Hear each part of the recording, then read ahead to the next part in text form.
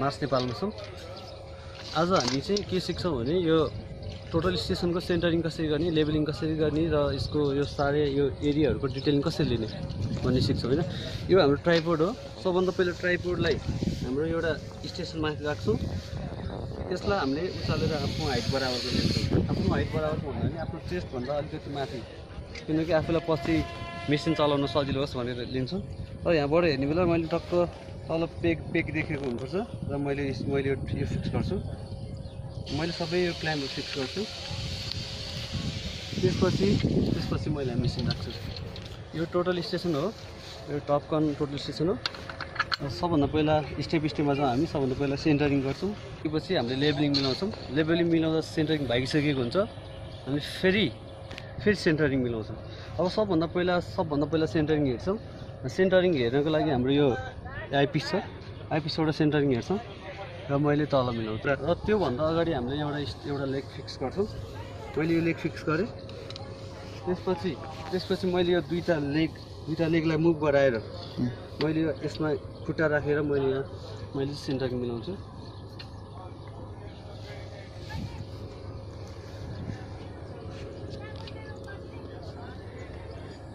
ल हाम्रो सेन्टरिङ मिलिसकेको छ। र एउटा कुरा हामीले के ध्यान दिनुपर्छ भने यो स्क्रु चलाउँदाखेरि हाम्रो सेन्टरिङ भएको छ। यो स्क्रु चलायो भने हाम्रो सेन्टरिङ भएको छ। त्यो भएर सकेसम्म हाम्रो लेभल मिलाउनको लागि हामीले यो लेग तलमाथि गर्न सक्छौँ। मैले यो लेगलाई पनि फिक्स गरेँ। अब यो लेगलाई पनि फिक्स गरेँ। यो लेगलाई फिक्स गरेपछि अब हामीले बबल मिलाउँछौँ। बबलको डिरेक्सन बबल यतापट्टि छ भनेको मिनिङ यो बबल यो लेगसँग प्यारलल छ। त्यही भएर मैले उचाल्छु। किन उचाल्छु भने यो बबल उतापट्टि छ भनेको मिनिङ उतापट्टि चाहिँ हाइटमा छ। त्यही भएर मैले यो लेगलाई उचालेर मैले हाइटमा लिएर आउँछु। मैले थोरै हाइटमा बनाएँ। अब मैले बबल यसरी मिलाउँछु कि यो बबल चाहिँ योसँग प्यारल होस्। मैले यो यतापट्टिको लेग कहिले चलाउँदिनँ। मैले जस्ट यो र यो मात्रै चलाउँछु। मैले चलाएँ, मैले फिक्स गरेँ यो। अब यो बबल योसँग प्यारल देखिएको छ। मैले यो चलाएर यो पनि उचाल्छु किनकि उतापट्टि अग्लो भइरहेछ। त्यही भएर मैले उतापट्टि चलाएँ। एक दुईचोटि चलाएपछि मात्र यो बबल सेन्टरमा आउँछ। र बबल अब यतापट्टि योसँग प्यारल छ। त्यही भएर मैले यसलाई हल्का डाउन गर्छु किनभने यो हल्का उचाल्छु किनभने बबल यतापट्टि छ। हल्का उचालेँ मैले। बबल सेन्टरमा आउन खोज्दैछ। अब मैले यो बबल योसँग प्यारल गराएँ र मैले फेरि हल्का डाउन गर्छु किनकि बबल यतापट्टि छ। मैले हल्का डाउन गरेँ। त्यसपछि यो अझै राम्रोसँग सेन्टरमा आउनको लागि मैले लेग चलाएँ। ल अब हाम्रो एउटा राम्रोसँग मिलिसकेको छ र मैले सेन्टरिङ हेर्छु। यो मिलिसकेपछि मैले सेन्टरिङ हेर्छु र सेन्टरिङ पनि हल्का मात्रै भएको छ। र अब मैले राम्रोसँग लेबल गर्नको लागि हामीसँग माथि एउटा बबल छ। यो बबल मिलाउनको लागि मैले हामीसँग एउटा फर्मुला छ। अब हाम्रो टिएस यस्तो छ भने मैले यो फेसलाई, यो बबल भएको फेसलाई यो कुनै यो दुईटासँग मैले प्यारल बनाउँछु। कुनै दुईटासँग प्यारल बनाउँछु। मैले यसरी प्यारल बनाउँछु कि यो प्यारल यो फेस होस्। त्यसपछि मैले यो स्क्रू कि भित्र कि दुईटै बाहिर, कि भित्र कि बाहिर गरेर हामीले यो बबललाई बिचमा ल्याउन सक्छौँ। र कि भित्र मात्रै घुमाउने र कि बाहिर मात्रै घुमाएर हामीले यो बबल मिलाउँछौँ। र मैले बाहिर घुमाएर बबल बिचमा आउँदैछ। ल हाम्रो बबल बिचमा आइसकेको छ। र बबल बिचमा आइसकेपछि यो टिएसलाई 90 डिग्रीमा घुमाएर उता लाने भनेको अब हामीले यतापट्टिको एउटा स्क्रू छ। अब मैले एउटा स्क्रू मात्रै चलाएर यो लेभल मिलाउँछु। अब यो मिलाएर लेभलिङ भएन। त्यसपछि फेरि मैले 90 डिग्री अहिलेको ओरिजिन पोजिसन लिएर आउँछु र दुईटै स्क्रू चलाउँछु। दुईटै स्क्रू चलाएर यहाँ बबल मिलाउँछु। बबलको डिरेक्सन यता छ। त्यही भएर मैले दुईटै बाहिर डिरेक्सनमा गरेर बबल भित्र लिएर आउन सक्छु। र त्यसै गरी मैले यताबाट फेरि मिलाउँछु। ल यताबाट अब बबल मिलिसक्यो। अब पज गरेर यहाँ मैले अहिलेसम्म गरेको प्रोसेस किन गरेँ भन्दाखेरि यो मेन बबल चाहिँ सबभन्दा सेन्टरमा आउँछ। र यो मैले मिलाउँदै हाम्रो यो सेन्टरिङ यहाँबाट देख्छौँ। सेन्टरिङ पनि त्यहाँ मिलिसकेको हुन्छ। सेन्टरिङ अलिकति मात्रै भएको छ, त्यही भएर मैले यो अब हेरौँ हामीले माथि मिलाएर सबै तलको पनि लेभलिङ मिलाइसक्यौँ र अलिक सेन्टरिङ अलिकति भएको हुनाले अब हामीले यो हल्का यो मिसिन सारेर सेन्टरिङ मिलाउँछौँ र अहिले सेन्टरिङ पनि मिलिसकेको र मैले यो तलको यो मिसिनलाई कस्छु र मैले यो प्रोसेस गरेर हामीले सेन्टरिङ लेभलिङ दुइटै भइसक्यो र अब हाम्रो लेभलिङ पनि भइसक्यो, सेन्टरिङ पनि भइसक्यो। अब हामी डाटा कलेक्सन कसरी गर्छौँ त्यो मैले सिकाउनु गइरहेको छु। सबभन्दा पहिला पावर अन गरौँ। पावर अन गरेपछि यस्तो टाइपको डिस्प्ले देखाउँछ। त्यसपछि यहाँ एउटा मेन्यु भन्ने बटन छ। अब मेन्युमा गइसकेपछि यहाँ F2 मा डाटा कलेक्सनमा छ, हामी डाटा कलेक्सनमा जान्छौँ। डाटा कलेक्सन गरेपछि अब यहाँ ग्रुप 77 भनेको फाइलको नेम छ। फाइलको यसमा काम गर्ने कि नयाँमा काम गर्ने, यदि न्यूमा काम गऱ्यो भने हामी इनपुट फाइल नयाँ फाइल नेम दिन्छौँ र मैले सपोज मैले यसमै काम गर्छु भने मैले इन्टर गर्छु। मैले फाइलभित्र छिरेँ, फाइलभित्र मैले त्यहाँ तीनवटा देख्छु। F1 मा अकुपाइड पोइन्ट इनपुट, सेकेन्डमा ब्याक साइड र थर्डमा फोर्थ साइड। सबभन्दा पहिला अकुपाइड पोइन्ट भनेको हामी जुन पोइन्टमा बसिरहेको छौँ त्यो पोइन्टलाई अकुपाइड पोइन्ट हो। त्यो पोइन्टको कोअर्डिनेट चाहिँ हामीले एजुम गरेर दिन पनि मिल्छ र हामी स्ट्यान्डर्ड दिन पनि मिल्छ। र सपोज मैले अकुपाइड पोइन्टमा गएँ र यहाँ छ पिटी र आइडी भन्ने छ र इन्स्ट्रुमेन्ट हाइट छ। के हो त पिटी भनेको? यो हो फर्स्ट भनेको यो इन्स्ट्रुमेन्टको नम्बर हो, यो यसको नम्बर हो, स्टेसनको नम्बर हो। सो मैले स्टेसन नम्बर 1 पहिलो नम्बरमा काम गर्छु, त्यही भएर स्टेसन 1 दिउँ। अब यो आइडी भनेको चाहिँ स्टेसन के हो त्यसको डिटेल दिने। आइडी भनेको हाम्रो अहिले स्टेसन 1 हो। यो स्टेसन अल्फाबेटिकमा लानुपर्छ सबभन्दा पहिला। F1 अल्फाबेटिक र मैले स्टेसन 1 स्टेसन 1 फेरि नम्बरमा लैजाउँ 1 लेखेँ र मैले यो थर्डमा के लेख्नुपर्छ भने त्यसपछि मैले इन्टर गर्छु। F4 मा इन्टर छ। त्यसपछि हाइट अफ इन्स्ट्रुमेन्ट दिनुपर्छ।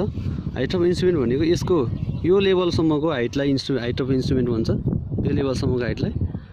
र मैले हाइट अफ इन्स्ट्रुमेन्ट इनपुट दिन्छ। इनपुट F1 मा छ इनपुट, यसलाई मैले क्लियर गरेँ F3 मा। यसको हाइट अफ इन्स्ट्रुमेन्ट हामीले अघि नापिसकेको छौँ 1.520 छ यसको हाइट अफ इन्स्ट्रुमेन्ट। मैले इन्टर गरेँ। त्यसपछि यसको कोअर्डिनेट यसले यो हो भनेर दिइरहेको छ, अहिले देखाएको छ ऱ्यान्डम कोअर्डिनेट। यसलाई हामी नो गर्छौँ।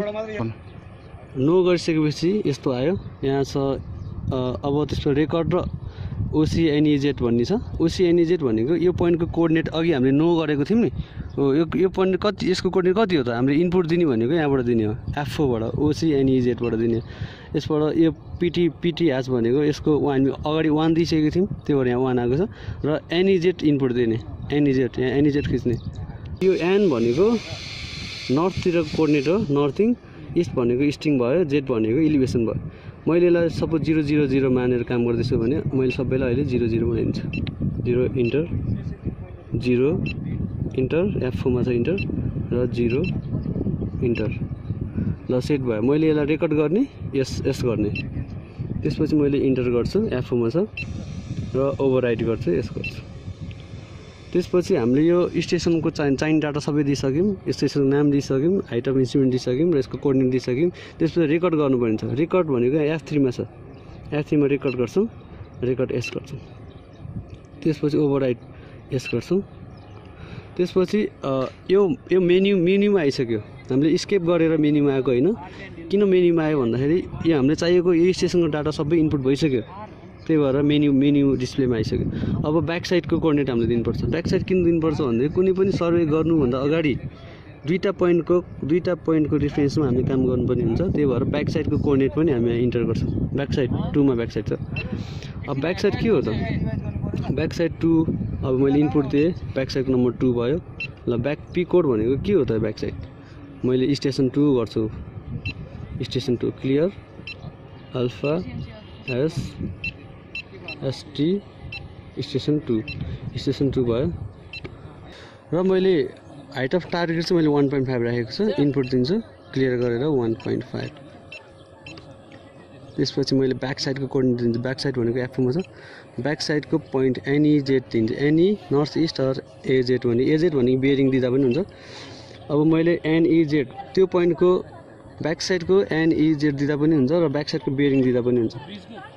अब मैले NEZ अब सपोज मैले एनइजेड दिँदैछु भने त्यसको डिस्टेन्स क्यालकुलेसन गरेर र बियरिङ क्यालकुलेसन गरेर एनइजेड हामीले पहिले यसको थ्रुबाट यसको रिफरेन्स यो अकुपाइड पोइन्टको रिफरेन्समा त्यसको कोअर्डिनेट पत्ता लगाएर ब्याक साइड कोअर्डिनेट दिँदा पनि हुन्छ र बियरिङ दिँदा पनि हुन्छ। अहिले मैले बियरिङ दिँदैछु।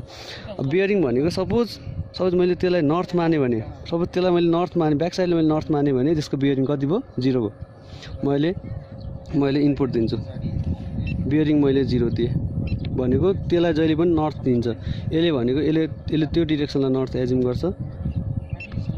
त्यसपछि मैले ब्याक साइड मैले मेजर गर्दैछु एनइजेड ल मेजरिङ भइसक्यो। मैले फोकस गर्छु उता।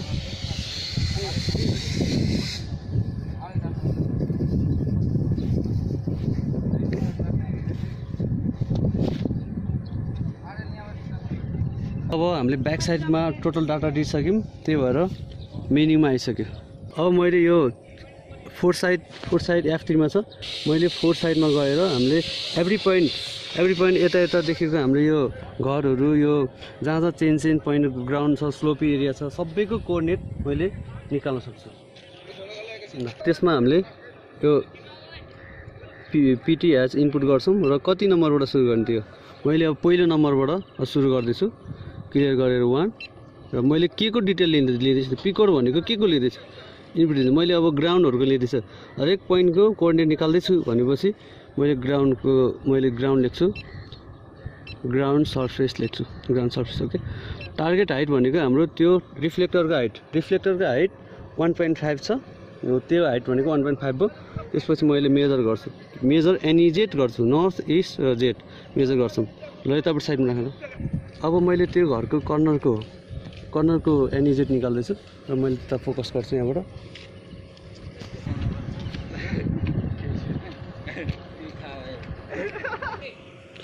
ल त्यो हामीले त्यो बिल्डिङको कर्नर कोअर्डिनेट आइसकेको छ। यसलाई हामी एस गर्छौँ र यो ओभरराइट भनेर आइरहेको छ नि किन आइरहेको छ भने हाम्रो यो यसको फाइलको मेमोरी फुल भइसकेको छ त्यही भएर ओभरराइट भनेर आएको हो। नत्र अरू टिएसमा मेमोरी भएको टिएसहरूमा ओभरराइट भनेर आउँदैन यस गर्छौँ। अब रेकर्ड भइसक्यो।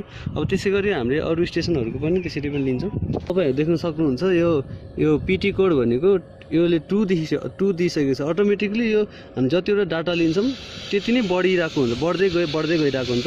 र अब सपोज मैले एउटा पोल लिँदैछु भने यो पी कोडलाई मैले पोल लेख्छु र त्यसै गरी एभ्री पोइन्टको कोअर्डिनेट हामीले दिन्छौँ र एक्सेलमा राखेर डिटिएमबाट हामीले डाइरेक्ट अटोक्याडमा यसको कन्ट्रोल म्याप बनाउन सक्छौँ।